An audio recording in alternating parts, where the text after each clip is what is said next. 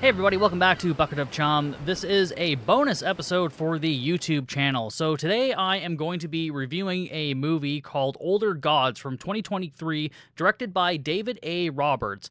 I was sent a screener by Wagyu Films, so thank you guys so much for sending this over to me. I just wanted to give a short review on this movie. I was supposed to do something a little bit longer probably earlier on, but as some of you know, there was a bunch of stuff going on in my apartment and whatnot. So I haven't been able to do all the things I wanted to, but I was very grateful for them for sending the screener over, so I definitely wanted to do something for it. So let's go and do what we always do and get into the plot synopsis right off of Letterboxd. After the disappearance of his troubled friend, American Chris Rivers travels to the remote Welsh countryside to investigate what happened, leading him to a dark, apocalyptic cult.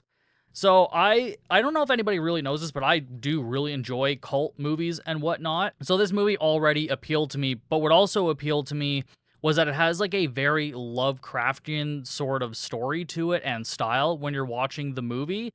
So like overall, this movie was really good. I don't want to go into too much details because I do want people to actually watch this movie if it's something that they would be interested in. I want to set up your expectations, though, so it is a slow burn of a movie. It's very much character-driven, and the isolation of the location kind of helps play into the story a little bit as well. And like I said, it has a very Lovecraftian feel to it. So like I said, it's a slow burn, and if you've ever read any of his stories, they're not all like very super fast-paced, or not even as like crazy as you see some of the movies to be, like the adaptations of like The Beyond and whatnot. So this is like it's almost like it to me feels like an unwritten story by H.P. Lovecraft in a way, which I really enjoyed. What's also impressive is I believe this was filmed during the pandemic, so it was a very small crew, very small cast as well, and it doesn't need a bigger cast because, like I said, it mostly takes place in the countryside, which helps play into like the paranoia and the whole cult aspect of it as well. And listen, I used to live in the country, so having like empty fields and woods all around you and not really knowing like what the hell's going on sometimes can be pretty fucking scary. So I kind of identified with this taking place in the countryside and that feeling of isolation and being scared and alone or whatever. So yeah, I kind of really enjoyed that. I mean, that's also kind of why I enjoyed things like the Blair Witch Project as well, because just being in the woods to me is fucking scary, especially at night. I don't recommend it. I've done it a couple times, and I wouldn't. It's scary. Even if you don't believe in ghosts and whatnot, there's kind of like fucking animals out there and shit that you can't see, so it's just best not to. But yeah, as I said, it was painted for me in this email that it is a slow burn, very character-driven, and it doesn't rely on gore. Now, you all know I'm a big fan of gore and, like, my violence in movies, but I don't think that every movie needs that, because if you have a good story, then you don't really need any of that. If you want to put that in there and have a good story, like, fuck yeah, I'm all for it.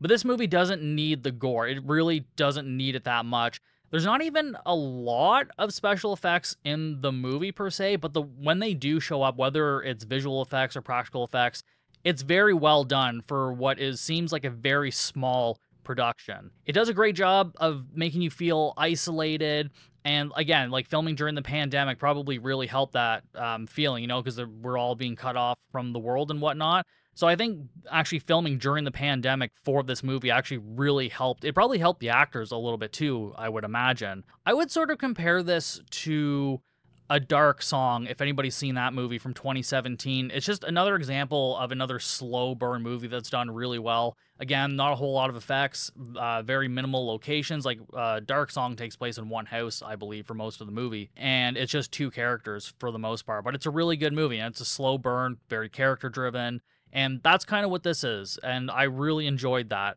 I have A Dark Song on Blu-ray as well, so I'm not just saying I like those kinds of movies. Just because I watch a lot of crazy sharksploitation movies, I don't need all of my movies to be wild and crazy. Like, watching something like this is honestly kind of a nice relief, because, like, the acting was really good, the cinematography was really nice. I liked everything about this movie, and I think you can really feel that the team behind it, the cast and the crew, were really passionate about it, and I love that stuff. That stuff, to me, really comes through on camera.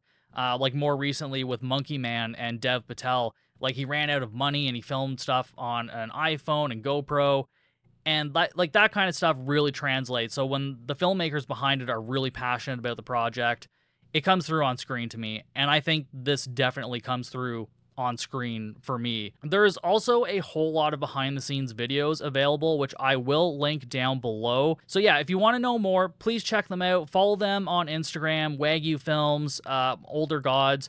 I was sent a screener, but I do believe you can rent this on Amazon Prime. So I do recommend it if it sounds like your cup of tea, like slow burn horror. Again, I compare it to a dark song.